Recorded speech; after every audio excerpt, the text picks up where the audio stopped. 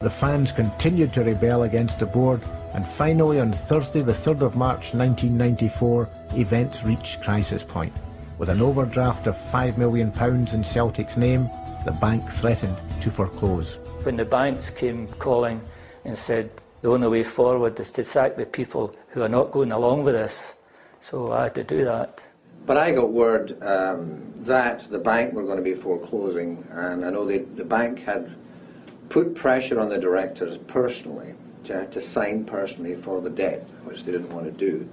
And if they did not do that, then the bank was going to foreclose and recall in its loan. So that was the reason I came overnight in a hurry to basically take over the bank. I took over, if you like, that debt without control of the club. I paid that bill without having control of the club. It would have been cheaper to let it go into bankruptcy. Instead, we paid all the bills and paid off the bank and paid all the other things. And it was quite a revamping that took place very expensively. Even at this stage, there was resistance to a transfer of shares and control, though Celtic were hours away from bankruptcy. For some, the feeling was that there was a commitment to the traditions of the club which had to be upheld. Quite clearly, the driving force of holding on to my shares and not to succumb to these commercial pressures, which were really quite insidious, was the fact that I had been schooled to protect the traditions of Celtic, to never consider the shares to have any commercial value at all. We never valued them, we never looked for a valuation, we didn't want the money from selling them, we never took any money out of the club in way of directors' fees or dividends on the shares. We were there as trustees of the Celtic tradition, and that wasn't for sale. Eventually right prevails, and they had to move on. They wanted to be rewarded for the years and efforts they'd put in, so they were paid for their shares to move on. It took a long time to do it, and as Fergus said, he didn't want to pay them one thin dime, but he eventually had to realise that to move people who were shareholders out, you had to take the shares off them by financial means and move them on that way. Tom Grant and I were major shareholders, and we refused to take any money from Fergus. And it was a lot of money, believe you me. The fans who had gathered outside the stadium in the rain throughout the course of the day were delighted with the outcome. From there it was just euphoria. Me and a few of the guys and the rest of the committee all headed straight up to the park. And from standing outside with banners for months, wondering if anything would ever really happen, guys were popping champagne.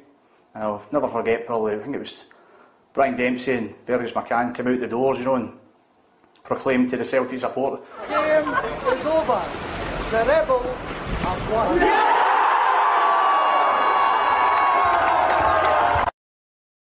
Deep breath. Hail, hail, and welcome to the Homeboys live Monday night phone-in show, well, Skype-in show, I suppose. We are back after another action-packed week. Well, I'll say action-packed. It wasn't a lot of action. It was a lot of football. I am, of course, Joe Mackin. Just to get the things out of the way first, you can Skype in and call us. Did anybody call in last week? I don't think anybody called in last week. We've been getting a bit of a barren spell of callers. So if you want to call in, if you're a new listener, or if maybe you're sitting at home, you're bored, you don't agree with what we're saying, or you want to throw your tuppence worth in, feel free. Go on to Skype, search Homeboys, call us in. Don't worry about who's talking, what's happening. Actually, no, that's a lie, because I'm going to reiterate different rules now in a second. But anyway, feel free to Skype in. If we add you to the call, we'll get around to talking to you. You can also use the chat room to make yourself known and give us abuse, whatever you want to do. You can follow us on Twitter at Homeboys, on Twitter at Hail Hail Media on Twitter. You can email us at homeboys@gmail.com. I think that's about it, really. And okay, so I'm, of course, Joe Mackin, and I'm joined, as usual, by the one and only green and white writer, Mr. Paul Larkin. Hail, hail. And, as usual, the king of the show, Jason Higgins. Aye, right. Hail, hail, mate. And today is Bonnet Day, so that's why we played a wee bit of Fergus, or a wee bit of history before the show. Usually we play a bit of music. We thought it would just be apt to play... that's a word that's getting used a lot these days on this show, apt. I've been listening to a lot of shows and people are using that word. But so we thought that'd be handy.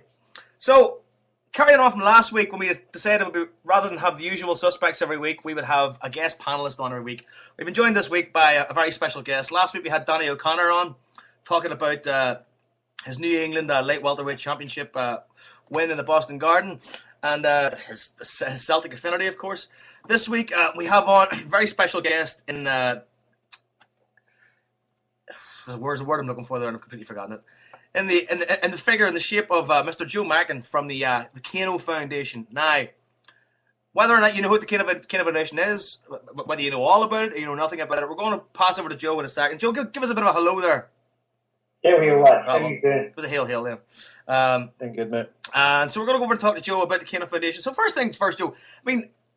If people are out there and they've got no idea what the Kano Foundation is, and if you had to sum it up, sort of, not briefly, but if you had to give them an overall picture of what the Kano Foundation is and what the Kano Foundation do, how would you explain that to them?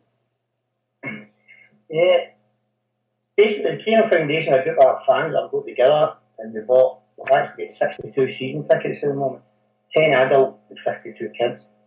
And any kind of a kids group that applies, you just go on a waiting list, we get in touch with them and we get them free entry at Celtic Park. And we've actually got a deal now, we're getting a wee hot meal as well. So any kids that come along, from all over the country, Ireland, wherever, as long as you can get there to Celtic Park, you've got 50 tickets waiting for them. And it's all through funded the Celtic fans. And where did this spring out of then, Joe? Where did the idea come from? Obviously the ethos of Celtic being a charitable club and a lot of giving involved and being a Celtic supporter, I suppose. Where did the idea come for you to go, you know what, let's start giving it to young kids who can't afford to get to the game? The idea actually came, there was a campaign with Celtic fans about 3 years ago. It was a boy called Martin came originally from Springburn. He was a CQN poster, but he took a lot of strain of MS, an overnight form of MS he took, but it basically paralysed him from the neck down. So he was in hospital for about a year. And the Celtic fans clubbed together and had all sorts of fundraising nights, quiz nights, race nights, bucket collections at Celtic Park, and they actually raised £68,000 so they could adapt his house over in Australia to get him out of hospital. So they had to get him a wet room and ramp into his house and bring his light switches down, widen the doors.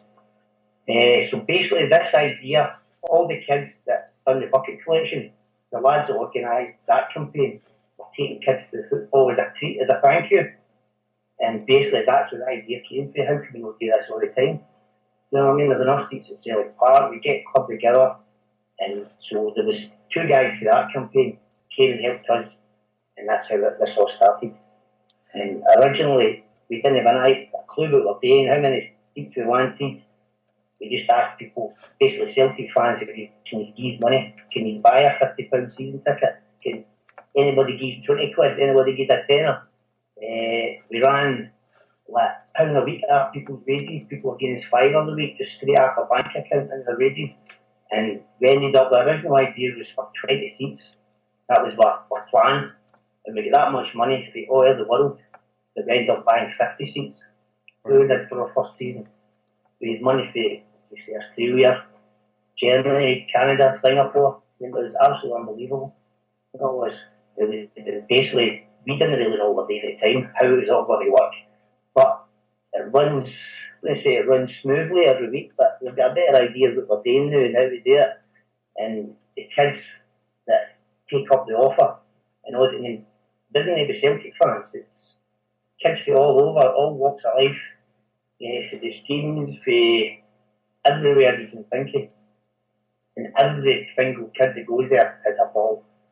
And we don't sit and cheerlead over all that, but just the build up, the excitement, and they walk up these stairs and into their seats. They sit right behind the Rangers end goal, and it's fantastic. The lanes just, I think it's because it's sitting right next to Green Brigade, that helps all right enough. The river they're bouncing about all the lanes. They gradually get in there and gradually get in there. See the time, half time comes, they're all going mental. All the carers are running about after them. They're going, and you lads left the range had fun, do you know what I mean? That's what it's all about. And a big percentage of the range that come to, say, schools, youth clubs, whatever, a lot of them haven't even been in any form of football before. nearly have so the first experience of football was actually getting into Celtic Park. I think in that atmosphere. So basically that's what we're all about, and that's what we're trying to just promote future fans and get the kids a good day out sort of thing. And was there a model for you to build off before this, Joe? I mean, was there anybody else doing something similar to this? No, absolutely nothing. That's what I say. We didn't have any idea if it could work. So we had to basically go and talk to Celtic. We had to try and talk to the lawyers to set up the charity side yet. We didn't have a clue what we were doing. We were just four partners. We didn't really know what we were doing. So basically, all the legal side yet took forever. That was horrendous because I had to get in touch with lawyers and get in touch with charity people. Charity people come and try and talk us through the steps we had to take.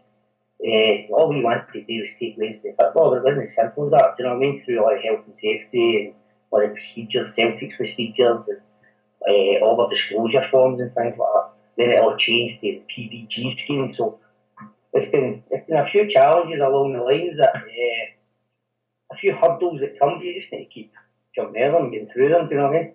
Don't know how we do it, but we just seem to always just get there in the end. As long as the Waynes get to football, that keeps us happy. Aye. Can I ask you as well, Joe, like you said there was four guys that started it, so how many volunteers have you got at the minute that take to do it? In total there's 6 trustees at the moment. We've branched out a wee bit and there's 3 volunteers that come on. Basically the trustees have got set kind of roles like fundraisers and match day coordinators. The volunteers, these poor guys, they just ask to do anything that we need to do or we can't get round to doing sort of thing. There'll be a phone call, any chance of doing this or going to go running there for this sort of thing. But see, we sit them, we was the lowest, you know, half the things when they get done. Yeah. And it must be very time consuming for you guys, like a guy like yourself and I know Tommy and stuff like that. So it must be time consuming for you guys for the amount of time and effort you must put into this. It must be a strain on yourself. The time consuming is a full time job basically. And I'm working during the day, but before I go to work I'm on the emails, looking at the forums, especially if I've got a dance or something. I'm looking to see if anybody wants tickets. Through all the forums, check my emails, reply to emails, going to work, running about the range. You're sitting down about 8:30, 9 o'clock at night, and I'm looking after the computer to the 1 in the morning. Then I'm back up at 6, checking the emails through. So it's just that constant. Then and during the week, every week right enough to be fair, but next week you've got a meeting. You're meeting a printer, you're meeting a accountant, you're going to meet people that want to do sponsor walks for you, or you're holding out leaflets, or you know what I mean? You're constantly doing something every week. And that's 3 years down the line. It's not easier organised, but no time-wise. Time-wise, it's still a lot of time. And check through all the forums, all the PMs. I mean, 1 PM leads to 5 or 6 PMs. I could talk to 5, 6, 7 people a night. So I mean, so that's an hour around the hop away already before I've even done any work. You know what I mean? Aye. But your time just gets ate up constantly. See, one other thing I was quite surprised about. I had a sort of discussion with one of your guys today, and I was really surprised because I can remember when it all started, and it was like I think it was CQN, the lad Kano posted on, and I think it was through Paul Brennan's site who they were the catalyst to get this started. So I was under the impression that see all the Celtic sites like your CQN, your Kerrydale Street, your Huddleboard, Twists and Turns, whatever site out there, I thought everybody had like a representative that was associated with the Kano Foundation that would actually put the word out there. But I'm hearing that it's not really. It's like there's only a couple of Celtic sites that really are taking this forward nowadays. It is really. I post mainly on Celtic Minded, so a lot of the boys are Celtic Minded know me. Big market houses, John Paul, they're always on CQN. So basically, Celtic Minded and CQN have carried the foundation really. I know there's a lot of donations from all over the world. See the dances and whatever we're having, there's people to be able to come.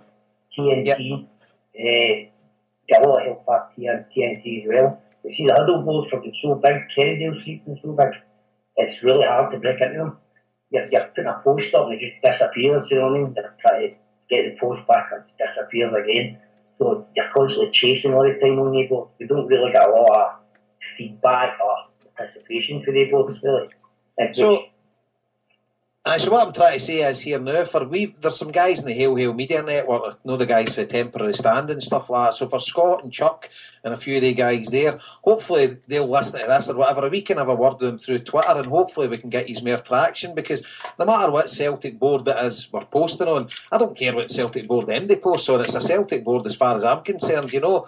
And I don't class there to be any rivalry between any Celtic sort of internet forum. We're all just Celtic supporters. No word about days converse about Celtic. So I think for your group, I think it would be great if you could get a bit of traction in the two boards. So if MD's listening that posts in Kerrydale Street or the Huddle board, and you want to get involved in the Kano Foundation, or you want to play your part at advertising on the boards, because obviously there's a massive amount of Celtic fans post on the Huddle board, you know, and that would help your cause no end, because obviously it's charity we're looking for.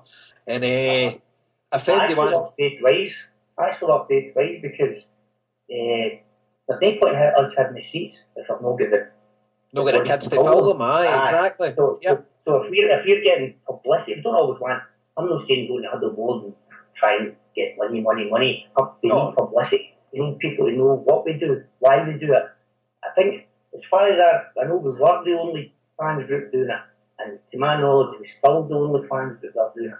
And as I say, it's all funded Celtic fans, which is that people think that Celtic are behind it. I'm not saying Celtic don't help, but Celtic, but people are amazed when they realise that we actually have to buy their season tickets.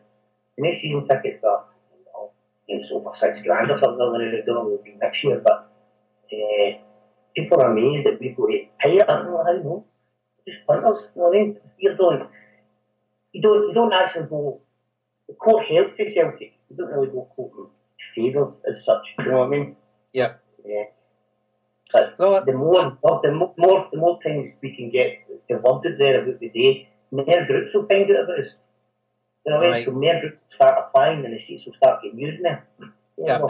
And if anybody that listens to this is a member of a supporters club or anything like that, and nobody in the supporters club knows about it, you might have a youth club in your local town or whatever that comes to Celtic games and stuff like that. There's 62 tickets here, and obviously any Celtic fan or MD for any walk of life can get their names down in them. So what would be the best way to contact? I mean, you can all contact through Homeboys, and we'll pass the message on. But Joe, what would be the best way for MD listen to contact you guys? Well, the best way is, this day and age, is probably Facebook and Twitter. So we've got actually Facebook and Twitter accounts going. We've got a website, just www.kanofoundation.com. If you Google that, will come up. That's basically our three main ways of communicating with people. Yeah. But we're trying to get links for the CSCs, because you just mentioned there's real groups like all over the country, and a lot of them we've not got enough money to bring the kids down to the football. They're going to make their own way to Celtic Park. So we're trying to, if we get a group to whatever, Forth or Aberdeen, Grand Commando Bus has done it a couple of times for us. They'll go and pick up kids. Drumchapel CSC got kids for Knightswood and that, just to save their travel costs. You know what I mean? Yep. So if you can get groups, just because you can't get there, don't stop applying. We'll try and help you get there. You know what I mean? We might not be able to pay for it, but we might find ways around about it. You get exactly, and same way we've got buses for Belfast and stuff like that. I think, but MD for Ireland as well. Get in touch, and as I say, their tickets there, and let's get because the youth's the future of the club. And so I know you've got a couple of fundraisers going on in the month of April. You've got a play. It's going to be mad. It's getting chaotic. So you get this year we hadn't actually done anything. We've actually took a wee step back. Basically, see with the Oscar campaign, we're going to do bucket collections, and we're going to have a race night. But the wee Oscar came along. He didn't want to. No still on his toes. He didn't want to keep asking Celtic fans for the same pound. You know what I mean? So we took a wee step back and let the Oscar everything else. But Celtic are doing a big charity drive on holiday, 125 to 125. So a lot of people doing their marathons and bike runs and all that, they're doing it for the Celtic charity and all. So it's been hard for us this year, so we've not really done any fundraising at all. But this year, this April, we've actually got two functions on. The play I'm no a bully with him, and it's Saturday the 6th of April after the Hibs game, and it's in the Kerrydale Suite, £15 a ticket. the end of April, there's a big dinner dance every year, last Saturday in April. And that's £25 a ticket for your 3 course meal, good entertainment. I don't know if we're home or away that day yet because of the split. That's Saturday the 27th of April. And this Saturday we've actually arranged a bungee jump as well. We'll get 20 mad skills jumping off a crane through over here. If anybody wants to add to that amount, they can get in touch. So that's on Saturday, is that? It's Saturday morning at 10 o'clock. So hopefully the weather will be fine for them. And where is it? It's at Braehead. Braehead Arena? Aye, Escape at Braehead. And normally we only have the 2 functions. Trying to have a function around about November. With the kids' Christmas party, that's my function for us, that's the Christmas party, and the end of season one. You see, next year we don't actually know how much our season tickets are going to cost. The way it works now is you buy a £50 season ticket. But as you know, last year there was a big hullabaloo about them, they've scrapped them. I think they jumped up to 130 or £140 of them. So if the charges are back £140 again this year, then we're going to take a severe hit. You know what I mean? So I've had to try and put in the bungee jump, I've had to try and add the play, basically just because they might not have enough money for season tickets next year. You know what I mean? So I try adding another couple of. I know we're very conscious of hitting the same people all the time for the same money, but we didn't really have much option. We did this year. Basically, we don't have Celtic are going to take for season tickets next year. Tell me something. See the 50 quid. I mean, my kids have still got the 50 quid season tickets. See, because I was on the auto renewal. Yeah, so we got them last year because right, okay. They're early enough. Right. I think they've done away with them now. So we're okay. They're going to tell us next month. I think they're going to make an announcement next month. They need to be careful, to be honest with you, because see if they start bumping them up to £130, £140, there'll be more kids no going. Because that's, to be honest with you, that's part of the reason I buy my 2. You know, because I don't take the 2 of them together. Because Rory, I take him with his wee pal, or I take my lassie Ellie with her wee pal. Because I don't take the 2 of them together because they fight like cat and dog.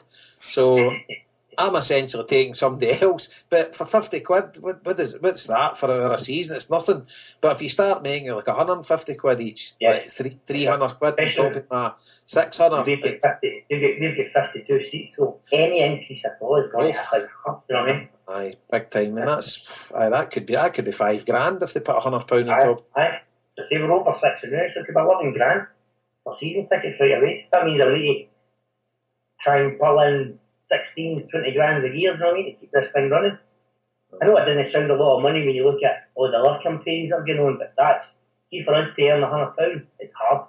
That's a lot of work for me. I'm chasing people, running about, being people's tickets, going to people's doors for money. I'm still doing that 3 years in the line, you know what I mean? And you know yourself, if it's the same brand you're offering constantly and constantly asking for money, people start getting fed up, you know, and money's tight with a lot of people. So I think you need to be innovative in how you sort of go about collecting the money. So if anybody's got any ideas out there, or anybody in the Celtic community got any ideas how you can help the Kano Foundation, get in contact with these guys, because any idea, even if we can't use it now, we might be able to do it, might be in a position to do it next year. Do you know what I mean? So even if your idea doesn't get used, it might come handy further down the line. You get Mr. Larkin to write you a book. I haven't even thought of that at all. Somebody writes a book to other trials. Aye, I bet there's some stories as well. Do you want to jump in there, Paul? Have you anything you want to ask Joe? I mean, how much support are you getting for the club, Joe? Because it seems to me that you're talking about all the work you're doing and all the rest of it, and you mentioned figures here, which quite frankly is a drop in the ocean for Celtic. I mean, is it the club helping you in any other ways other than just accommodating your views and stuff? The club are helping a bit more now. At the start it was hard to break into them. But you've got to remember, it's only 50 seats we've got, do you know what I mean? They're no massive, there's no bit of voice, there's no commanding. But see things like Christmas party, Celtic are brilliant. They gave us food, the player, they gave us gift sets and all that for the way. They're trying a bit harder now, Celtic, but we've still got to pay for the season tickets normally. I think we get so many kids tickets. I think we get 4 or 5, maybe actually 3 I think, I remember, parent child tickets, but the rest are full adult tickets we've got to pay. So the adult tickets are just as much as the oddie 50 kids cricket. Because there's 5 million odds down in cricket, you know what I mean? I mean, I think I don't think you'll have any worries at all. I mean, I know there was an absolute disaster with the £140 season tickets for the kids this season, but I don't think you'll have any qualms on that score next season, because there's going to be a big decrease in prices. That's pretty much been confirmed by Celtic in the last couple of days. But I mean, can you just sort of take us through, say somebody wants to take a group of kids, can you just take us through the kind of day that they would have when they come to see you at Celtic Park? Yes, well, we would meet the kids about 1:30 to the Green Brigade corner of the ground, right inside that, right at the gate, the big metal gate from Kerrydale Street. We meet the kids there. About 1:30. So we normally 1:30, 2 o'clock. So now sometimes we get 2 or 3 groups going, so we normally got to wait about a wee bit. The kids turn up, we give them like a goodie bag, or a wee Celtic bag with crisps, sweets, juice. We actually give them a scarf. We're going to actually, to the next game, Celtic are going to start the programmes. We're going to get a match day programme included in their wee bag, giving them a wee wristband. So they get a wee goodie bag. And then when they go into the game, they'll get either a hamburger or a hot dog, packet of crisps, carton of juice, while they're actually at the game. So they're sitting right behind the Rangers then goal, the man stand, they sit right behind the goal. So the kids are actually, they're amazed they're so close, especially at half time. The Fraser will come in and warm up. We were actually a wee boy Island last year, and all his pals were laughing at him, but he was telling about this whiteboard, a wee tiny whiteboard they had. But the wee boy, I don't know who gave him the idea, or the family trader of it, but right on the whiteboard, the big black inky, can I get your top or your boots? You know. So he just kept holding this up. He came to do his day, and all his pals were laughing at him.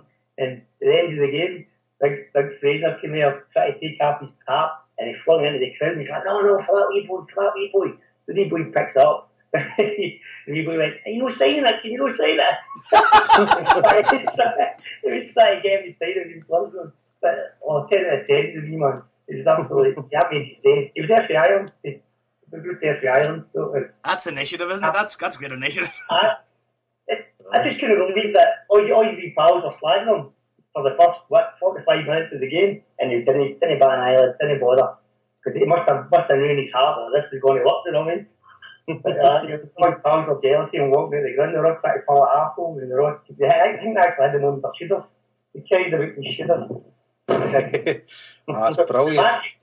The match experience for the kids is, I'm going to say it's brilliant, but it's absolutely fantastic. See the amount of thank you letters we get for the wee community centres and all the wee groups.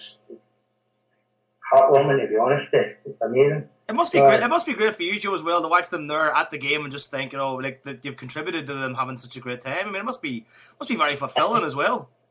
I think that's what keeps us going. See all the rules we work and all the running about, all the art. We go to these meetings, we all argue with each other, and you should be doing this, and you should be doing that. But see, on a Saturday, if these kids walk out of there with a smile, that's the result of it. That is, honestly, nothing better. See, when the kids walk over these steps, and that stadium just develops all around about them. Their faces are priceless, honestly. This is what happens. That is what does it for me. The enjoyment the kids get out of that is fantastic. Aye, absolutely. And while we're on about the stadium, you've got a wee story you can tell us about a goal you scored at Celtic Park. One of your pals slipping into this. You've been digging on you know. I've been well set up here. Tell us about it. Well, I scored about, must have about 30 yards from there. I couldn't tell you how close I was to go there. 30 yards, volley, tap corner. It was actually a Celtic aid game. Everybody paid money to play. Well, Harper's done it. We done it through this show. We did a big raffle for the football aid. So Harper's got half, and I think it was a lad Craig. He's getting the other half. So they're going to play in it. So they can't wait to go on it. So tell us, mate. So what happened? Basically, I think my team won 6-2. It was actually the boys for Sheffield United that couldn't make it. They actually made the game the same day as the Celtic game or something. So one of the boys pulled it. So I ended up with his place. The raffle when Celtic United, and I won the raffle, and I ended up with his place. They go down to get a false script, your name on your script and all that. Me and the rain around about the park, so I think before the game out. So phone the second half and basically just ran the show, that's what I'm going to say anyway, you know what I mean? It's ran the show, cracked in one for about 30 yards and that was the DVD need to watch it with me. I think the Wayne's blanket came in there and watched it that way. Oh, brilliant, man. That's something to live you for. I was there in Lisbon for the game and see the boy that scored the he'd kick. It was there. Did you see it? It was on YouTube. I did. The boy crossed it in. The guy he'd kick into the top corner in the Stadio Nacional in Lisbon. Just put me 6 feet under now. My life's complete. Brilliant. And your initial reaction straight away is just to put your hands in the air and run towards the stands, even though nobody's there. Oh, it was a fantastic experience, man. It was amazing, best day of my life. Oh no, brilliant, man. Everything about it. Because you walked in the changing room, you're sort of hanging up there with your name on it. You walk into the tunnel and they're playing this walk on and it's going absolutely amazing. Oh, brilliant, superb, mate, superb. So, is it if anybody's, Joe, as you said earlier on, if anybody's want to call in and ask Joe anything about the Kano Foundation, find out a bit more, he's a Skype in. Absolutely, anybody, feel free. I don't know if people are scared to call in, or I don't know. Maybe they're afraid. If anybody wants to hear about my goal again, I'll certainly get through it. I'll tell you what, have you any video of it there on YouTube, Joe? We can go through it step by step. Okay, I'll get it on YouTube for next week. We can get Jason and Paul to analyse it. It'll be like Gary Neville and Claire Tilsley. We can get it for the intro for the show. Joe Dane commentary on his self-score. Oh, it's my goal. Can I ask you something, Joe? I mean, you saying the Kano Foundation's gone wild. Is it 3 years now? This is our third season now. Third season. I mean, do you think further down the lane, it seems like, it's such a great initiative, such a great thing to do. Is it the kind of thing you think in the future that a lot of the kids that avail of it now, it might wind up feeding itself, feeding its own volunteers back into itself? Well, you would hope that, because see, the feedback we get is phenomenal. The kids, even the adults and the kids, we get a lot of repeat applications, but it might be like, say it's like Mansfield takes their primary sevens, 6 months later apply, maybe take their primary sixes, do you know what I mean? We get a lot of repeat applications, but it's different areas. Maybe one week football team take their 13s, then it was their under 10s. So we do see a lot of the same applications, but it's actually different kids that's coming all the time. So that might be, in the future, they might start helping us, do you know what I mean? Or donating to us, or at the start we had a 3-year plan, and we've done everything in a 3-year plan. At the end of this season, we'll sit down, bang it together, we'll get another year's plan, maybe 2 years plan together, and just set new targets and new goals. We always wanted to get bigger. We wanted to cross-border participation. So last year we took 40 kids down to Wigan, with the Wigan Swansea game. And this year we've got kids for Coatbridge, kids for Livingston going down to Wigan, and the 31st month to Wigan Norwich. So we're trying to get English teams involved. We try to target the ones about 4 hours away, Sunderland, Newcastle, Bolton's, and even the Premier League and Wigan's. And so we're actually trying to get kids up to the areas as well. Jimmy Carragher's got a foundation. His dad was on the phone asking about bringing kids up to Liverpool. So the word is getting out there, sort of thing. But it's just time. Things like that just don't happen overnight. You know what I mean? You've got to work on it and keep phoning them and contacting them. And Wigan were supposed to bring kids up this year, but Wigan home fixture is actually the new home fixture, so they couldn't get a date to come up. So it looks like they're going to leave it to next season and come up. So they will. But hopefully things like that will happen. We'll try to get Sunderland going in as well. So it might be Sunderland next year and take kids to. But it all depends on funding right now. We've brought a lot of goals we've achieved in the first couple of years. We've even talk about like maybe buying some in away end tickets. So if Motherwell or whoever's coming, they can maybe bring a couple of wee fans, you know what I mean, just to get the kids back into sport. We're talking if they go to rugby games or snooker games or just anything, any wee quirky ideas that could help us promote ourselves. We'll look at it. See, we might not be able to do, but we'll certainly look at it and talk about it and see what we can achieve, do you know what I mean? Yeah, and as I say, if anybody's got any ideas that's listening there and it's downloading the podcast, make sure you get in contact with these guys and give them some of your know-how or your ideas. Even if you think it's a wee crazy idea, it They say it might work, it might just be something people have thought of. It might be a wee simple thing that if it benefits the kids, match the experience, then do go for it 100%. Right. It's an amazing thing to have. I mean, have you found any other football clubs supporters adapting the model that you've kind of set up now? Because I mean, whenever I was a kid, I mean, we didn't have any money when I was a kid to go to Celtic Park. Like my family didn't have any money, so it wasn't until I was around 18, 19 when I was making my own money that I got to go over. You know, I mean, but have you found any other supporters groups sort of seeing what you're doing and thought to themselves, you know what, we can do that? Because it does seem like something that nearly every football club should have implement as part of their match day experience. You know, because bringing kids to the game, I mean, you see kids at the game and they're full of life, they're bouncing around, and they do make for an atmosphere for yourself, especially like if you're a father. I'm a father, Paul's a father. I mean, whatever. It's the kind of thing that puts a smile on your face. You know, just seeing kids at the game, because it's nice to see people bringing kids to the game. But have there been any other supporters clubs sort of a copy of what you've done? No. We haven't had any direct contact with any other clubs or supporters clubs that we know that do the same thing. There's things like the Sunderland Foundation and Man United Foundations. They don't do it. There's a kind of a similar organisation Hibs run, and it's like they buy season tickets. They get companies to buy season tickets, and that company will donate that maybe 2 season tickets to that youth group. So that youth group or youth club will bring two ways every week to go and sit in their seats. So it's similar but different, if you know what I mean. Yeah. They'll bring the whole club for a game, rather than just 2 people for that club going. And it's big companies that buy the seats that has. It's not actually the fan donation. You know what I mean? Yeah. That's the only real one that I know at the moment. There has been talk about us opening up. Why don't you open up to like your Motherwell, St Johnstone and Barnes? But David need to run it themselves. You know what I mean? We've not got the funding to go and do it at St Johnstone, go and do it at Motherwell or wherever, or Aberdeen.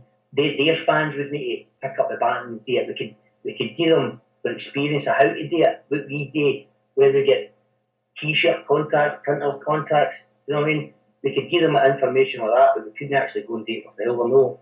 We couldn't ask Celtic fans to go and supplement Motherwell fans or whoever, do you know what I mean? Aye. But if anybody needs help to do it or get any ideas, maybe their pals or fans of other clubs, certainly speak to them. Somebody's threw up an idea here on the chat room saying make Kano Foundation silicone wristbands. I think did you have those before? Yes, we had wristbands, but we give them away to kids. So we did a wee thing, but a thicker one I bought this year, a thicker embossed one. The kids actually love them, to be fair, the kids do love them. So I'm really sure I had one before. That's how I'm really sure I had one. I got one off somebody. We actually get letters from kids saying that the wristband broke and any chance can they buy another one, so we normally just send them another one before. See when you said earlier on there's no other teams doing it, I don't think you're being very truthful. Surely the Huns must have a world record, or the Zombies. they must have a world record of the amount of kids they would take through the charity foundation. I'll tell you a story. See about a year and a half ago, it was actually a Rangers director came to and couldn't believe that Rangers weren't doing this. And none of us wanted to help, but we were like, no way, we're not going to start doing it either, no way. But he couldn't believe that Rangers weren't doing a similar scheme to us. You know, whether he's putting plans in motion to do it, I don't know, because I've never really much contact with him since. But he was amazed at what we did, absolutely amazed. When we told him how we go about it and how it all started, he was actually amazed. There's a couple of good ideas coming through in the chat room. Someone else has said Glasgow's Green and White has said can you apply for a grant via the Lotto for local charitable causes? We're a charity now, with the charity status, so we can start applying for grants out with. But basically we're just getting once we get the accounts signed off and things like that, we can start having charity all the different places. The lottery we can apply, but I don't think it'll be anything major. You know what I mean? It might be a local chat, we'll be in the national lottery sort of thing, I don't think. Somebody else has the Pirates here in the chat room, and he says a player's strip signed by squad and donated after every game would pay for a season ticket a week. Oh, easy, easy. That would be amazing. That would be absolutely fantastic. There's one thing, Joe, I was thinking was just after what Jason said about taking his kids, and I've taken kids, and I know I mean, I'll be honest, I had some absolute nightmares at the games with the kids. I was thinking, can we just pay you to take our kids? Aye, I was thinking you're not going to the pub. 10 of a school maybe every week, and just, pick them up about 6 every. This is where the disclaimer comes in now. We have no care of duty over the kids. It's the people that bring the kids. You can drop them off at the 5 ways. Me and Paul will get you there if it's 7 o'clock. Hey, years ago, I got left outside the pub when I was drinking a pint before the games. That was a done thing, wasn't it? Packet of crisp, a can of Coke, away you go. See you in an hour, son. Back in the good old days when things were safe. There was a full team of yous out there. Hogs you got to be. Next thing, you didn't want to be the last way in there. After their dads came and got them. And you're still there, where's he? It's a way to see a man about a dog. Still there at half 4 waiting the big gates open so you get to see the last 10 minutes. Oh no, change days, man, change days. No, you can't get in there with 20 quid in your pocket for hot dogs. I mean, as I say, you're not just getting them into the game, you're giving them a goodie bag, you're getting them something to eat and stuff like that. That's absolutely brilliant. Well, that was Celtic helped with that. That was the boys, the Mailey's boys. They had a meeting with Celtic and the catering company Linley's. And that's how that came about. The boys, the Mailey's boys, kind of chinned them with the prices and whatever. And that was just hearing about us. So they got in touch with me and I had a wee meeting with them and they came up with this deal. So we'll get a go at the end of the season, we'll see how it ends. It's a lot of money, it's about, for 40 ways, it's about 120 quid a game. So there'll be 52 seats, but sometimes there's 35, sometimes there's 45. So it's averaging out about 40 ways a game. So what we're asking the CSCs for £100 sponsorship. Yep. Every group that comes will put their name on big screens. So we'll have it sponsored by whoever. There's actually a boy, Stephen Kearney, for the affiliation of South Supporters Clubs. He's actually sent us £300 for the next 3 games. So he has to pay for the kids' meals. And he said he would put a note out to all his other members and see if any of his other members, he said he's sure they can fill it to the end of the season. So it looks like the kids are going to get a hot meal right up to the end of the season at least anyway. We've already had money in cyber terms, Perth, CFC, Michael Davids in the air, they've sent £100 up as well. So if that catches on, we need 19 CSCs for the 19 home games next season, you know what I mean? And that way every kid will get a hot meal. Because some of these kids come, no try to plead here, but some of the kids come with even a jacket on, do you know what I mean? So that's how we change for giving them the Mars bar and the bucket of Christy hours for a hot meal so that the Rangers are at least getting fed when they're there, do you know what I mean? Give them some hot in them. Aye. So how many kids have you had in total, Joe, through the turnstiles where you started? This is what, the third year, we've actually just broken the 1,500 kids barrier in Celtic Park for nothing. And we're actually looking at it. I meet with Celtic Park all week. See, by the end of the season, we should have 1888 kids. We're hoping to break that year at the end of the season or the start of next season. So we're hoping Celtic is going to latch on to that and make a wee big deal about it, you know what I mean, for 1888. That's nearly 2,000 kids in 3 years that were put to the game. That's brilliant. That's amazing. That's great. As when you look at it that way, isn't it? See, when you think about it as well, see, like these kids, you see a lot of them didn't come from Celtic backgrounds and things like that. So, say at the 2,000 kids, say 100 of them or 200 of them have converted into, Celtic supporters. Just think the revenue stream Celtic will make for them in years to come. Yeah. Well, I don't know, but you see the revenue stream that Celtic, especially seeing the kids come up to England, down to Aberdeen, Ireland. They're now in that shop, they're buying strips, they're buying scarves, they're buying pennants, you know what I mean? Gloves, hats. They're in that superstore. They're now before they come and meet us.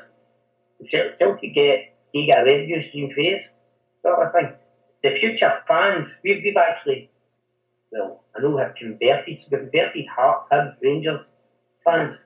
Kids that come, they'll sit there and they'll not want to be Celtic by with you, but they end up, they're converted because it's such a good time. And I know for a fact it's happened with Hibs, Hearts, Rangers, and St Mirren fans.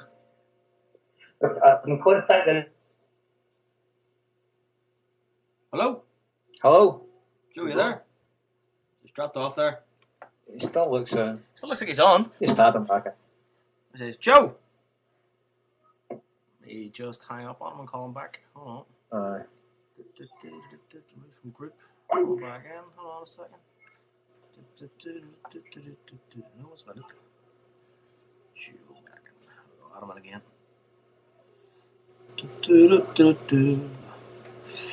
Oh, nothing happening there. Call failed. Damn. Hold on. Try him again. Maybe lost his connection. That's probably what it is. That happens to me the odd time. This Skype can be ropey. Sorry, if we watched that DVD and that goal at Parkhead. Sitting there watching him while he's talking to us. Sorry about this dead air, folks, but these things happen on a live show. No, well, on a low-tech live show. And I've lost him for a second time there. Try him in a couple of minutes, or he'll call back in himself. He knows how to use Skype anyway. He's used it before. It's amazing to see guys like that. You know what I mean? Just for it's an amazing because it's such a public promotion of the club's ethos as well. You know what I mean? It's like just give to people that don't have and can't afford, and I think it's just fantastic. You know, it's like, and the fact that there's nobody else doing it, it's just amazing. Like, it gives you a real sort of lump in your throat to know that it's sort of happening within your club on the match day, and you can see them there, and you think to yourself, I mean, you don't get that anywhere else, you know. I know. Yeah. We'll need to get in our Hail Media message board or something like that, see if we can sponsor the kids' food at one of the games or something like that. You know, because I think these guys need all the help they can get. We not get your mom. Oh. Joe, you there? Yes, I'm back. You just dropped off there for a second. That's all right. We were just going to get you sponsorship there as well, but since you've cut off. I thought you stopped there for all that much shit. No, mate. It's brilliant. It's fantastic. What were you going to say there, Joe? No, our Joe. What was I going to say? You're going to say is when I said about getting Hail Media or whoever, or Homeboys, whatever, to sponsor the food for one of the games or something like that. Say about your mum with the pies. I mean, you know, got the inside scoop and the hot food. Remember your mum, you had on with the pies? Aye, because we had the guy on, Joe. That's who Joe's talking about. Aye, right. The Mealy's boys, Frank. Right. Mealy's boys. Aye, right. Aye, him initiated the deal he did. I've used some meetings with them about all the standard of catering in the Celtic Park and how they're going to upgrade it and all the different things they're going to offer. I didn't join it that, sir. I didn't realise it was the same person. All right, aye. So, see, we'll talk to us as well, see what we can do for help, for a wee bit of sponsorship or whatever through the show or anything like that. We could do a giveaway of something down the line, I'm sure, you know, a raffle or something. We can do a raffle through the show because I know we raised. I'll get you a raffle prize if you organise a raffle. You can make it a bigger audience that I can reach. You know what I mean? I will see. Our kind of raffle works, Joe. I mean, we only sell a certain amount of tickets. You know what I mean? And it's a fairly low number. What was it the last time? Just 100 tickets at a tenner. 100 tickets at a tenner, but one of the we gave out a great prize. One of the prizes was half of that football aid game.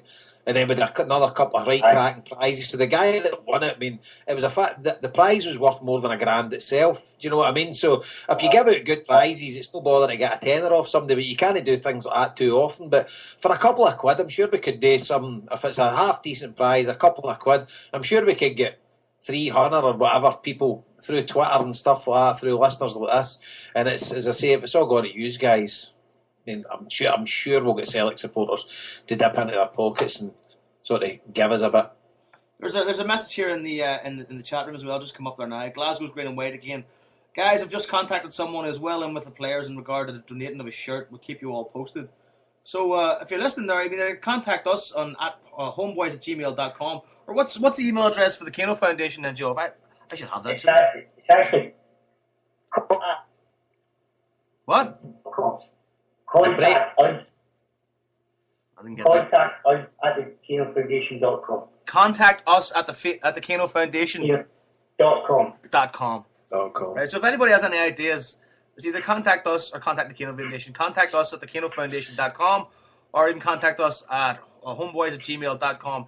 Any ideas, anything at all, because this is definitely something everybody, I mean, wants to see keep going, you know, and going from strength to strength, you know. It's fantastic, you know, as these kids grow older and as they become Celtic fans, you know, I mean, that'd be a great story to tell people in years to come.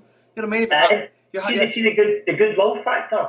It's amazing. I mean, people walk up to us during the game, before the game, and actually hand you money. They know what they're doing, they hand you money, or they ask you what you're doing because you're getting it in the wee bag to compare them to what. We give it back inside the stadium. It's not just our kids. If there's wee kids kicking about, we'll give them a wee bag of sweets, or give them. So we try and get all the kids get something, do you know what I mean? Or sit around about us. So a lot of people walk up to us and just give us a wee tenner. Sorry, can I give you a tenner? Really sorry. That's fantastic, you know what I mean? But it's like further down the lane. I mean, you've already got something like 15. You've got 1,500 kids who are further down the lane when they're older and talking to their mates and going to ask questions like, "How did you get into Celtic?" And you've already got 1,500 that are going to say, "Well, Kano Foundation got me into Celtic." You know what I mean? And long may that continue and keep rolling on, because that's brilliant, you know. I mean, and that's what we say. Is that no brilliant? That's fantastic. You think about it that way, isn't it? Yeah, I mean, it's just like you'll have a large portion of Celtic supporters like after us that will have you to thank. Yes, and the initial contact with Celtics through this scheme, man. Yeah, I mean, there's no better way for a young person to become involved in a football club, you know, than through charity. And I know, it's just. Can't say I've actually a wee football team in Coatbridge, Kirkwood FC, Kirkwood Boys Club, and they start because they enjoyed themselves so much. They actually they announced a strip centre last season, and they asked us could they wear our logo. So we thought we might like sponsor them. Like, well, look at it, I don't really think we can afford it. And they're like, no, we'll put it on our strips. So they're under 14s when they're playing all season with our logo and blazed over their strips. And they're actually going to do it with under 9s and under 11s next season as well. So they're going to start promoting us through their league. And the boy that runs them, he went to their wee fundraising night, their wee prize giving night, and he was sitting saying that it's a Coatbridge, they got a lot of ways they can't afford their boots and blah blah blah, and the club's going to try and get together and buy them boots before they can see, so they can start enjoying the football.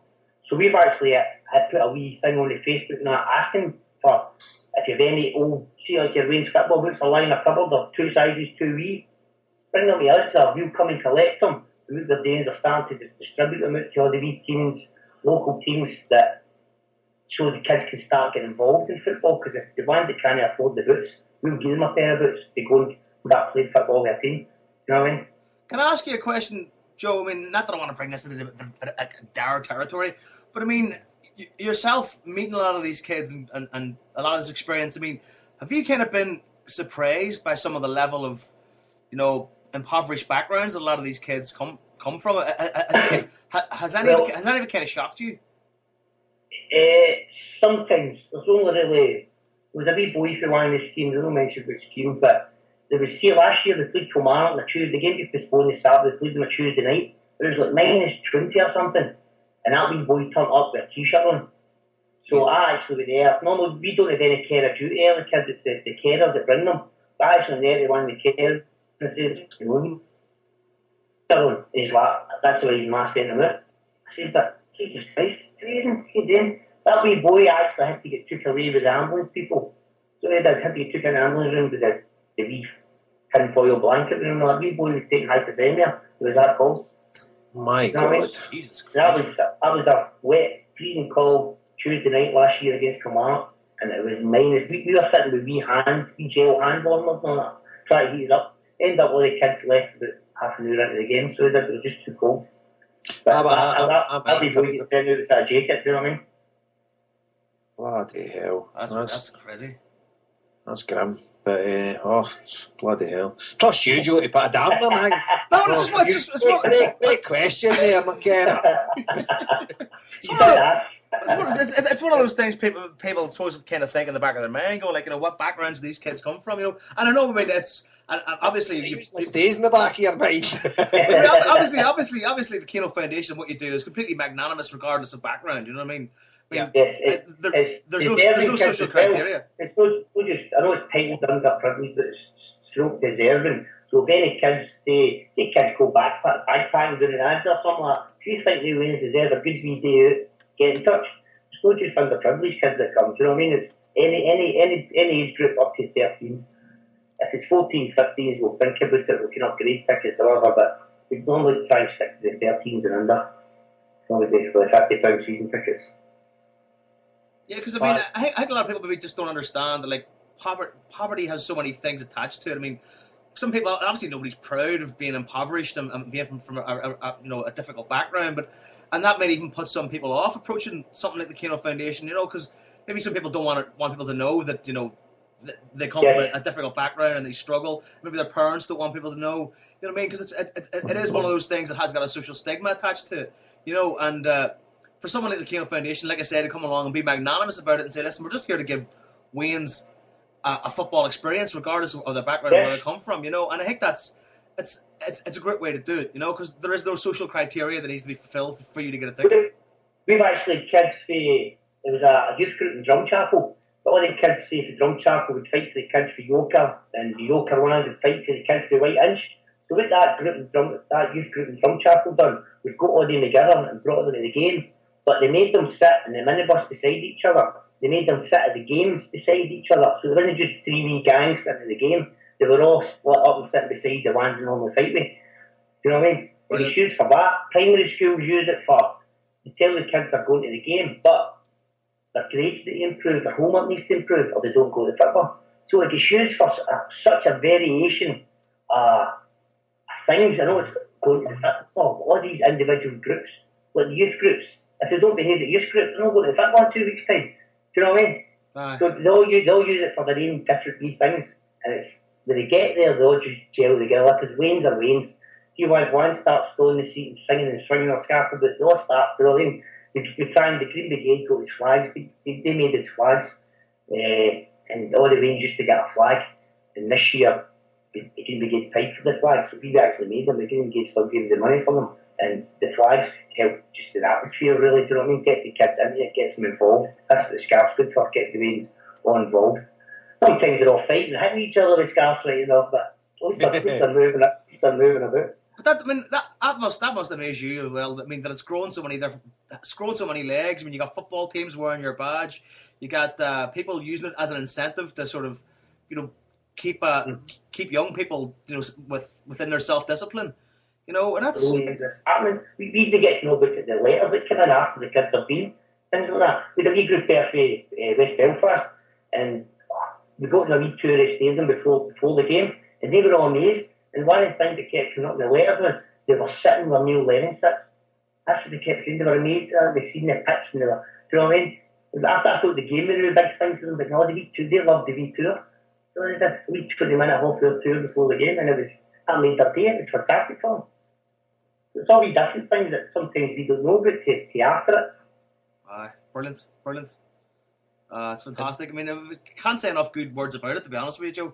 I mean, we could definitely be here all night, just going through what it is you do and how it's affected people, and I hope further down the line, if we're still going further down the line, if this network's going, maybe this show's going, hopefully I'd like to get someone on at some point further down the line whose first contact was with Celtic and see how it affected their lives, Well, I actually just got a text there, maybe 10 minutes ago. It was Tom. There's a wee group from Livingston.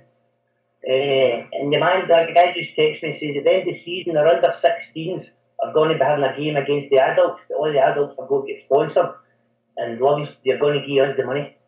So we quirky things like that, do you know what I mean? Just because they've been along to a game, they're going to try and give his money back, which is absolutely amazing. I only got that text 10 minutes ago. So I did. Fantastic. Anybody else want to jump in there, or will you start talking about football? Let's go to the game. Right, so we're going to start talking about football now. Joe, you're going to stay on as a guest panelist. Yes. So don't feel like because we're talking that you can't just jump in, because sometimes you get people on the show and we end up waffling and people don't jump in. So if you have any opinions, just feel free to jump in. Tell us we're talking out of rubbish, whatever. No problem. We're going to go back to Motherwell first, I think. Is that right, Jason? Aye. We'll throw it over to you. You were at the game. Aye. I can tell by the tone in your voice that it was brutal. It's a fantastic memory. I thought, to be honest, Lennon gets a lot of plaudits and he gets things right, but he got the team drastically wrong that night. Don't know whether he was one eye in the cup game on Saturday, which, sense and purposes, that was the most important game that we beat St Mirren. But I thought the team he played at Motherwell was wrong on so many levels. But Banyama at the back, he's our best midfielder, playing him at centre half. Then he brings Ambrose on at half-time, or whenever he brought him on just after half-time. That's Wanyama in the middle of the park. Ambrose makes a rip-roaring arse of it, and then he changes him back and puts Wanyama back at the back, puts Ambrose in the middle. I just thought, when you're playing a team that sinks the boot in and they're tough in midfield, he plays Rogic along with Rogic and Kyle in the middle of the park. I thought Kyle was actually not too bad with Commons and Forrest. I thought Forrest was pretty good, but it's not the kind of midfield you need to pair up against Motherwell. So I just think he got it wrong in so many levels. And what I'm saying to myself now as well is, why play Rogner when he's going to leave and he's not signing a new deal? Just put one of the kids in. Put young Marcus Fraser or whoever. I don't know if these guys aren't good enough, but at the end of the day, I just don't see the value add in playing Rogner if he's leaving. I wouldn't give him a chance at the team, but obviously Lennon knows more than me. But I thought when we get the goal, Big Samaras scored, their goalie made a bit of an arse of it. I thought we would have went on to win the game, but we didn't, and we deserved to lose. Motherwell were the better team, to be honest with you. One thing I will say is I was down at the corner near the Motherwell supporters, and they were getting the usual bile. And all the police have got eyes for as a Celtic supporter, and particularly looking out for young guys that look as if they're in the Green Brigade. And I just thought Motherwell are getting at the you only sing in the chapel nonsense, which, to be fair, hands up, I do sing at chapel and I don't really sing at the games anymore, so they had me bank of rice, I couldn't really complain. but and I was in front of where the police room is, Fir Park, and you'd think there was a couple of suicide bombers in the stadium, the way they were frantically pointing here, pointing there. And to be fair, you could have took all the police out that stadium and there wouldn't have been any trouble. You know, it's just, it's a joke. Get searched, get in and stuff like that, and all flags getting took out, and you say yourself, what's going on here? So you understand, when you go to the away games, you see the way these laddies are getting treated, it's terrible. You know, and other days watching their team, none of them are up to anything. You know, but there you go. But well beat, and yesterday, well, no, we'll go to yesterday later, but well beat at Motherwell, no complaints. I was up on Twitter saying I thought Rogic was going to score, and then he looked a bit lost the Motherwell game, like. I like him, but I like him too, but he looked lost in the Motherwell games. He's playing next to Kyle, and fairness, Kyle's not exactly been playing an awful lot of football. I mean, and a guy like Rogic, you want to put him in next to somebody who's experienced, who's going to keep him talking him through the game, possibly, you know. But he just looked kind of a wee bit out of his depth for the first time, you know, since we've seen him play. And I felt bad for him because I wanted him to score, because he is a kind of player, he looks like he could be it. And I've heard other sort of pundits, as it were, analysts, saying that he looks like the real deal. You know, but I mean, obviously it's a bit too soon to say. But Ezekiri didn't really have a great game either against Motherwell. Nah, he's good going for it. I thought he was actually coming back to a bit of form, but the Juventus game, Ezekiri was brilliant, but for that, he was done anything. Aye, and he was murdered on Saturday, I know, but I just wasn't impressed at all. I just thought the full shape of the team was wrong against Motherwell. Possibly, Joe. Aye, it's just. Again, it's like a month and everything. Just don't know about the bar. Okay, they did try and pick up a wee bit, but it only lasted for 2 minutes or so. I think. He's going to Davy Forrest. He's going to do it right. He's going to be terrorising him right. No, what's good? He's played well. Forrest has played well the last couple of games. Because that's the thing. He's going to get running at people. He's going to try and get the ball in there from the attack. Yep. Well, didn't he get man of the match against St Mirren? He should have done if he didn't, but he played well, played very well. He did get man of the match. Paul, yourself? I mean, like what Jason says, you know, when you know what you're going to get when you go to Fir Park, and I think, to use the parlance of our time, we played all our fanny merchants in the team, and that's why we lost. And I think it was significant, the fact that Samaras, Commons and Kyle were all dropped on Saturday, because I do believe that Eircom are going to be shipped out by Celtic at the end of the season. I think that's going to be a significant change you'll see, because, you know, it's easy to say, younger players like Rogic, fair enough, I mean, he was lost at sea, there's no doubt about that, but you do need players to guide them through, and they're just not doing it. I mean, actually, my mate was watching the game, and I watched the game, but 18 minutes before Samaras touched the ball on Wednesday. You know? Oh, I know. Commons going about every time he's getting touched by somebody, he's screaming at the referees, moaning at people. That's not the attitude to put over. You've got to get your sleeves rolled up, you know what I mean? we said it on the show the week before about when Motherwell went up to Ross County and got beat 3-0. He says, you know they're going to be up for it when they come to us, you know what I mean? And they did, and as Jason said, they thoroughly deserved their win because they wanted it more. And I would defy anybody to think that even after we equalised, then Higdon got a winner. Did anybody actually think we were going to equalise or get a winner? I certainly didn't. No, it didn't look like it. Nah, both goals at the back post as well. You know, shoddy stuff. I mean, people blame Zagiri for the goal, but is nobody going to give him a shout? Aye. You know, if he's blindsided, somebody's just got to say, "Hey, watch your back" or whatever, you know. But we lost the midfield battle totally. You know, they bossed the midfield. McFadden, they made McFadden look brilliant. Oh, I know.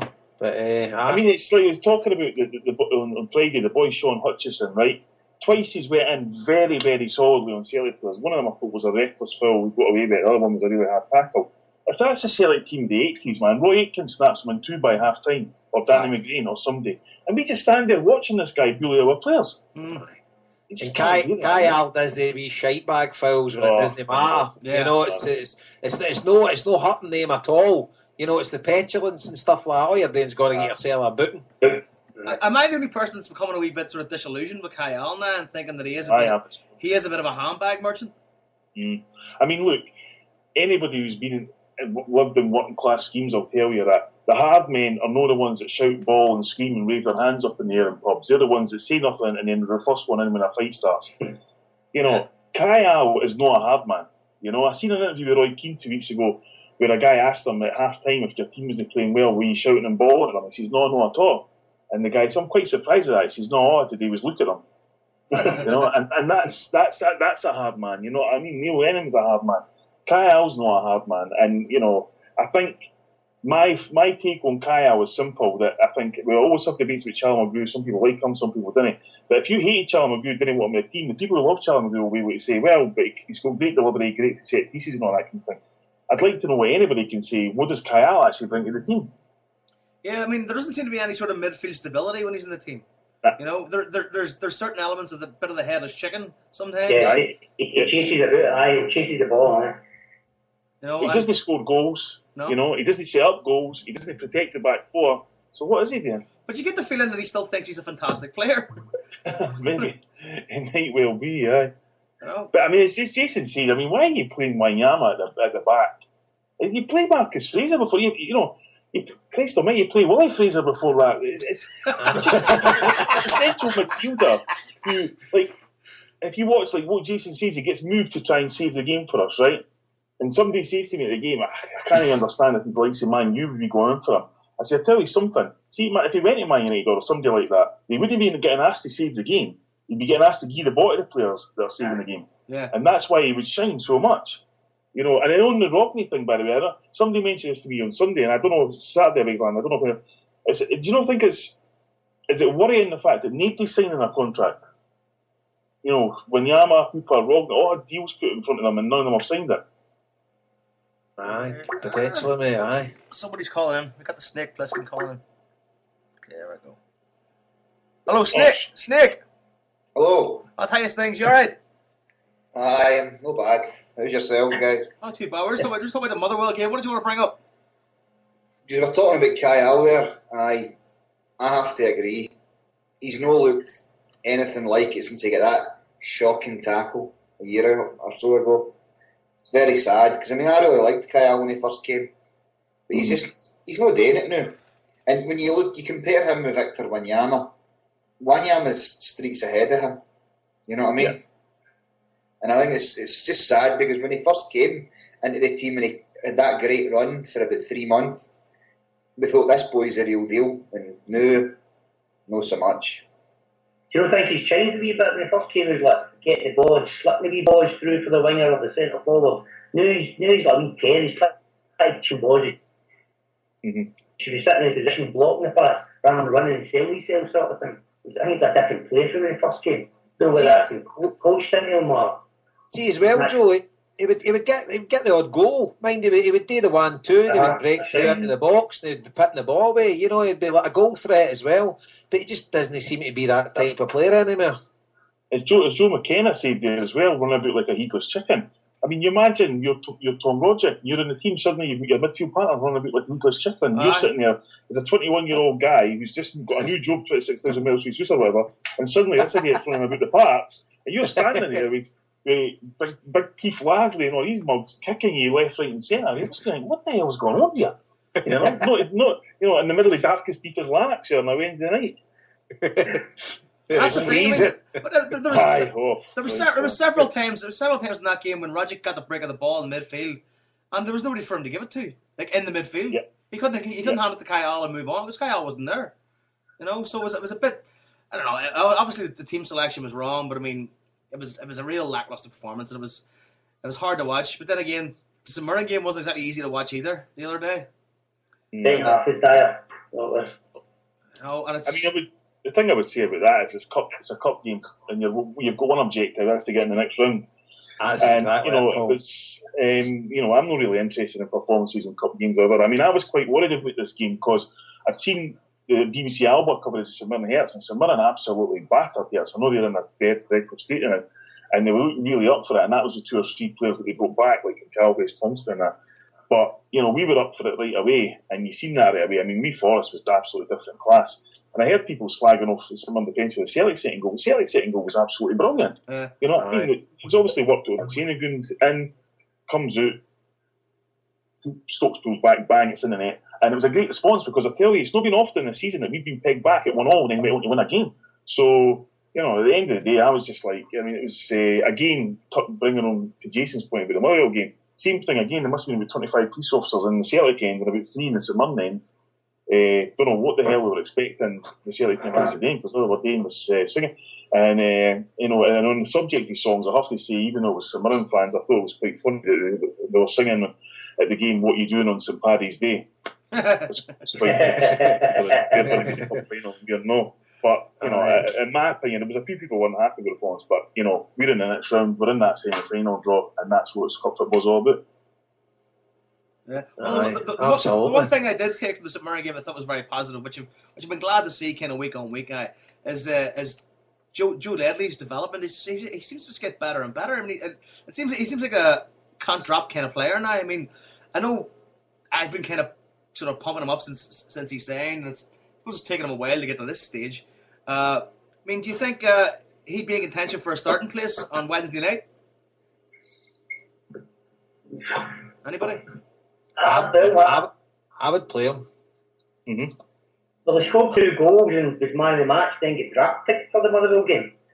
Really did. I mean, the performance lap with him. Then he comes back in Saturday and plays well. This is one of the things that bothers me, though, because I mean, he does, his work rate is so good, he works so hard on the pitch, and then he still keeps getting dropped. So I mean, for him, it must be a bit weird. I mean, he's getting man of the match awards, he's scoring goals, he's doing everything he can for the team, but he's not getting that regular run. They're saying he was captain, dropped in captain. Aye. Broke for the Juventus game and he's in as captain after this. But I think Joe Ledley gives us something in midfield that no other player in the midfield gives us. And it's like, see if Joe Ledley played, say, Rogic against Motherwell, you would have seen a different performance with Rogic. Because Joe Ledley is that guy. He'll do your work. He'll guide you, cajole you, that kind of thing. And I think he would be in my team every game, to be honest. Absolutely. He can also sit in midfield and know the forward cut games. Be the give to guy in midfield, he'll pass it. Makes it time square enough, or else he can be the one bolting forward, getting in front of the forwards. So it all depends how Lenny uses them. You know what I mean? But he can give you 2 or 3 different performances. Just playing that midfield, all depends what the way Lennon wants to have him adapt into the game. So it could be useful against Juventus. Are we going to move on to Juventus then? So what do we think? Are we out, or have we got a chance? Or, as far as I'm concerned, it's a done deal. We're out. But we're out. I think we could win the game, but I think we're out. 2-2 maybe have a chance. But I think we've Paul confirmed this here. I should have got it sorted with Paul before we come on. But I'll have a punt at this. We've never won in Italy. Is that right? Yeah, that's right. I don't think we've ever won in Italy before. We've only scored 2 goals, I believe, in Italy in our history as well. Is that right?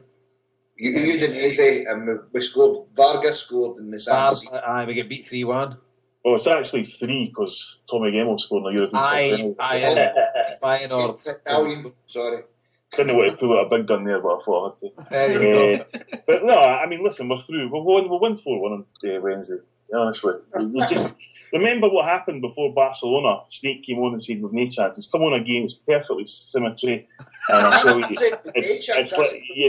you said we were going to have to write the games off, Snake, against Barcelona. I did say that, but what yes, thank you. I said we've only scored 2 goals in Italy against the Italian team. Aye. Well, here's the thing. It's Rocky Balboa because it's underdogs. The first film for Rocky, he got beat. Second film came back and won. That's what's going to happen Wednesday. 4-1, we'll be there. But even a 3-0 at 90 minutes, you know what I mean? That's not completely out of the question, is it? Well, think about it. We've never won in Italy. We've only scored 2 goals in Italy. And we're going to win 3-0 against a team that's romped in the Italian league and beat us 3-0 at Parkhead. It's not out of the question. I'm here. You can prove anything. You can prove anything with facts, Jason. No, right enough. The question I would ask all you is then, right? Okay, be serious is the fact that if you're the Juventus manager, how would you approach this game? Would you go for the quick goal and finish it, or would you just try and sit back and? I think it'll sit in. I think Italian team is almost the texture of the goal. If they need to come at us, they'll come at us, but I think they'll sit in. That's why I think we might win the game. You know what I mean? They'll just sit back. They'll all try and hide in the break, but I think we'll have most of the ball, I think. You remember the Ajax game when we pumped them in Amsterdam? We were actually hanging out near the end. Aye. You know, when they went 1-0 up, you're saying, they'll no do it. But they had a lot of pressure. And it's a funny thing, and I always, the year we got to Seville, you know, when it was Bal that we were 3-1 up against, and then went over there and defended and get put out 2-0. It's just, I just think your mindset, but I can't see the Juventus, they're too old in the head. I can't see them at all giving in up, but you never know. I would be delighted to see if we could win, first ever win in Italy, and we could make the game at the scoreline respectable. I think Lenny will be delighted with that as well, because they'll keep our profile up, do you know what I mean? We could there give them a game in Italy, either 2-0 if we beat them. I think Lenny and that will be delighted with that. So if it's 1-0 or 2-0, but I think it will don't go there and get hammered. I am the same, definitely. And I think he's got, back to what Joe said at the start, while he played Joe Ledley, he's got to play him. I mean, he's been one of our best players. That's right. He's one of those guys. I mean, what you're looking for Wednesday is fellas that are going to go out there and just leave it all on the pitch. I think Ledley's definitely one of those guys. Like, yeah, and he'll get you a goal. Yeah. So there's a bet. Somebody put it on Celtic Mind. My mate Tam put it on Celtic Mind. I didn't see it, and I clicked in later, but a few of the boys bet it. The bet on Saturday was Joe Ledley to score at any time in Celtic to win, and Willie Hills it was 6-1 on Saturday, and quite a few of the guys had bet it. It was just like a special. They'd on Joe Ledley to score at any time in Celtic to win. And 6-1, so a few of the boys had 10 and 20 quids on it and stuff like that. And what a bet. It's all right after the event, but he's always the kind of guy who'll pop in. And how many times has he arrived in the box when there's a cross ball went in? It's just Ledley that's nodded at home. Or he's slid in and stuck it in with his knee, or I just think his reading of the game's excellent, and he's always in the right. He's not like a Kai Ali, doesn't he chase the ball? He sort of knows where the ball. Neil Lennon had that in abundance. He had the ESP that he knew where the ball was going to be. Do you know the funny thing about Joe Ledley? I was thinking about this earlier in the day. He always seems to hit form at this time of year with goals. Even in his first season, he scored the 2 at Inverness up in there in March, which put us through the same for the cup. And then he scored in the cup final against the Huns when we got beat 2-1. And for some reason, he's always at his peaks at around this time, you know. But I mean, it's funny you say about leaving it on the pitch, Joe, because that's one reason I hope Charlie Mulgrew isn't playing on Wednesday, because I didn't think he does that kind of job that when you leave on the pitch. I think he's more kind of like he's not this type Joe Ledley type or a Scott Brown type or that will just be shutting down all the time in these kind of games. You know what I mean? Yeah. And I would like to see us play guys who are just going to go out there and absolutely bust their gut for it. You know, completely bust their gut for it, because you never know what could happen. Someone just mentioned in the chat room here, Tom Doherty's in the chat room saying our defence is a train wreck just now. And we're talking about Juventus maybe sitting in and defending, but I mean, we also got to look at our own defence. Like, I mean, Ezagiri against St. was, that like, obviously at fault for the goal, because he's clearly blind in both eyes. He could never do that again. His first header has come on